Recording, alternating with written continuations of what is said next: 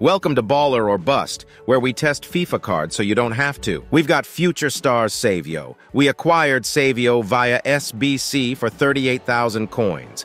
If you need coins, go to U7, use code ZADE for 6% off. This is a perfect card to craft and stash away in your club for a future Evo, cause this guy has Malin 2.0 written all over him if we get another finisher-style Evo that gives him like finesse shot plus and a nice boost. He's got almost max pace already, which is the only concern when it comes to Evos, but he's very quick and has quick step plus play style.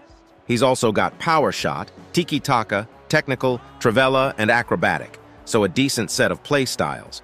He's 4-star as well with a lean body type. His finishing was decent overall, lacks a bit of power but good placement, and can hit it a variety of ways. His passing was surprisingly better than expected.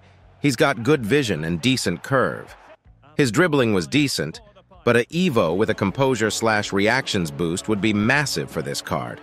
He does lack a bit of physicality, but it's not terrible or anything.